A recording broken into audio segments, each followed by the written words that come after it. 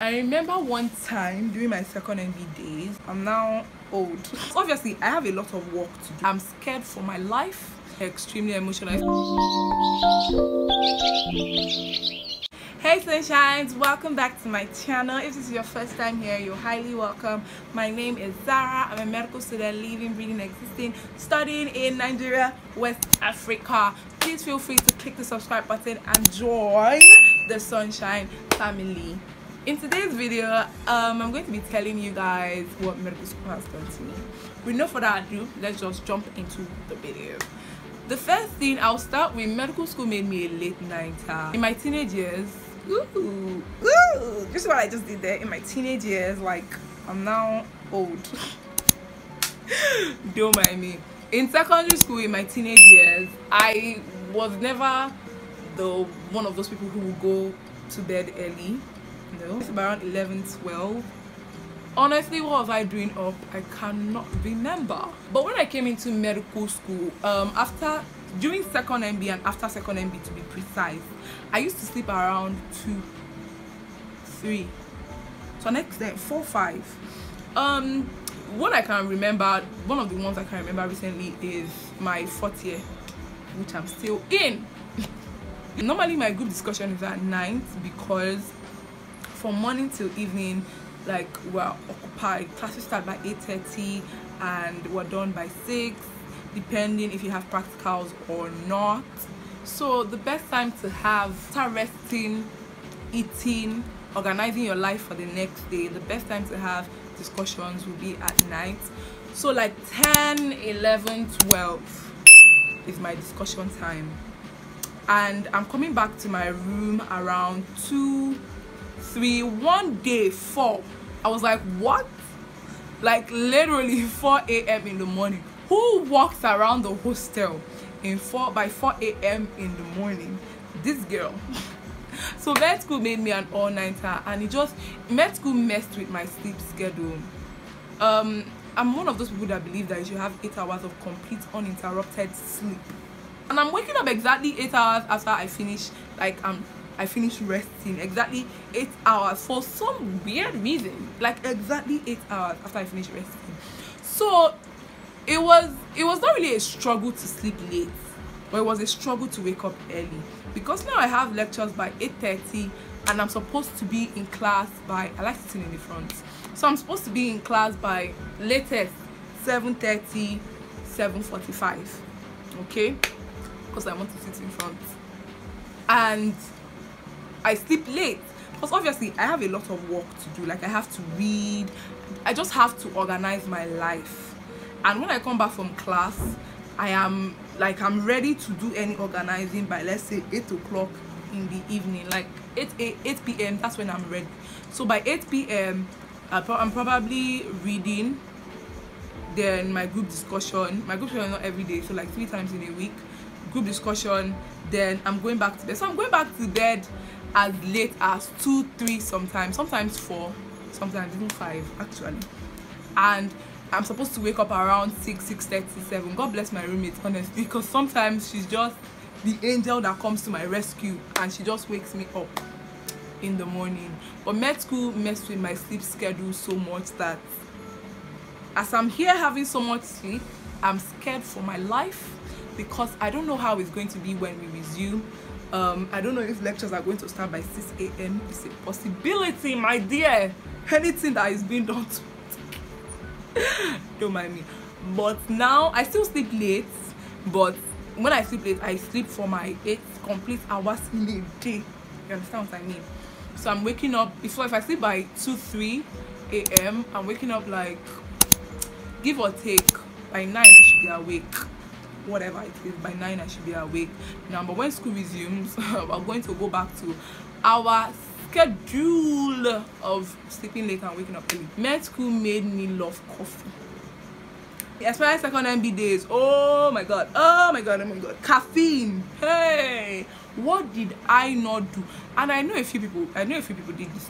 If you did this, comment down below. If you have done this before in medical school, comment down below, please. All these things I'm about to say, nobody should try it at home, because whatever happens to you is your cup of brown sugar, honestly. So during my second MB days, you know, the whole ginger and oh, I have to wake up early, I have to read, I have to do this, I have to do that, I have to stay awake throughout the night. I started coffee, I started energy drink plus Coke, consuming a lot. I usually go to Spar just to get a pack of energy drink. Like that's the only reason why I'm going to go to the shopping mall to go and get energy drink or coffee. So I mixed energy drink and coffee, energy drink and Coke, coffee and Coke, coffee and energy drink, Coke and coffee, energy drink and coffee. To show, the only thing I didn't do is I didn't mix everything together. That's the only thing I didn't try. If I had tried that, my head would have knocked and I don't know where I would be right now. But I just tried all those things. I just felt like it's just God that was keeping me, honestly. It's just God, because there was just so much caffeine that I was consuming and I will not sleep. 5 o'clock I've not slept. I'll try and manage to close my eyes. When I open my eyes the next day or the later that day, my eyes are going to feel so heavy because of how much caffeine I have consumed. But now the way I consume coffee is slightly different. The normal Nigerian that does not know how to consume coffee will go and buy that Nescafe, you know, that slim Nescafe, will buy it, pour it inside hot, you know, hot water in a cup. Person will not put sugar, will turn it and say, oh, I want to stay awake. Ooh. I did that thing in my first year and it did not just make sense to me. Why would I be suffering myself like this because I'm taking coffee? I just prefer to take that 3-in-1 and I'll still add sugar. But my dear, there are better ways to make this chicken. I'm going to catch it and save it for December and kill it for Christmas and kill it. I've learned how to make coffee the right way, and this is the way I'm going to tell you. Coffee is, it depends on what you want to do, honestly. There's a percentage of everything. So you have coffee, you have creamer or milk, and you have sugar. So if you're brewing your coffee yourself, like if you're making your coffee yourself with a coffee maker or something, you can do 30% coffee, 50% or 60% milk or creamer, and 10 to 20% sugar. But your coffee should not be higher than your creamer, except it's your preference. You want a very strong coffee, then you can now do 50% coffee, 30% creamer or 40% creamer, then 10% or 20% sugar. Please don't suffer yourself by taking that Nescafe and pouring it inside and turning it and say, oh my god, I must read. You're just suffering yourself, honestly. The method I just told you now will still work. You still have enough caffeine in your system to let you do whatever it is you want to do. Just that now you can go to bed when you decide that you want to go to bed and not have eye bags and very heavy eyes when you wake up in the morning. Med school messed me up emotionally. No jokes, guys. Med school messed me up emotionally. Med school made me extremely emotional, especially during my second MB day. On a normal day, I'm a crybaby. Let me not lie, I'm a crybaby on a normal day. I'm very emotional on a normal day, but most of the times, all of the times actually, I don't let people see me in my weakest moments. I remember one time during my second MB days, I had gone to the library that morning around, let's say 9-10 ish. I came back by 4, so I had like 6 hours of productive reading. Yeah, 6 hours each of productive reading. I came back by 4. I got lunch from the cafeteria because around that time I was not cooking. I had no strength to cook, honestly. It was like, prepare for this exam. It was eat or nothing. So after eating, I slept for a bit. Around 7-ish, I started to start reading again. Wow. From nowhere, for no reason, I started crying. Hey. I started crying. Ask me why I was crying. I honestly don't know.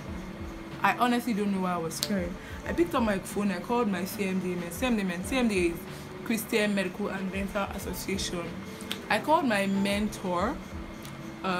It's like a, I don't know what to call it, a program in CMD called Mentor Mentee, whereby you get a mentor when you're in second year. Your mentor is usually 2 years ahead of you. So I called my mentor and I was telling her, I was just crying to her. In fact, I was not even telling her anything, I was just crying. And she was like, why am I crying? What's the problem? That didn't I read? I was like, I read, I went to the library. Why are you crying? I don't know. I don't know why I'm crying. She calmed me down. She told me to calm down. I should take a break. I should go and get ice cream and eat, you know, rest for the night, don't read. I called 2 people that night. I called another person who was a doctor, had graduated with a senior friend. I called him. I was like, why are you crying? Like, don't worry, you'll be fine. Last you'll be fine. And these times were actually trying times, because these were times when your mental health will be at risk, because you'll be tired, you'll be fatigued mentally, physically, socially. You would just be tired of everything, honestly, and you would almost give up. I know someone that actually left medicine to another department just because she did not have strength. Honestly, she did not just have the strength for the stress. So that is something that you need to realize for yourself. And yeah, med school made me emotional. It messed up with my emotional health. But I got better, you know, I got better after the entire second MB. You know, when you conquer that journey, when you pass that stage, it now becomes part of your story, and a way for you to also lend a helping hand to others. So guys, this is the end of this video. There are obviously more things that med school taught me, but these were the 3 things that I was wondering on. So guys, this is the end of the video. I hope this video was helpful to you and somewhat relatable if you're a medical student. Don't forget to click the subscribe button, give this video a thumbs up, and comment down below. And I'll see you guys in my next one. Bye.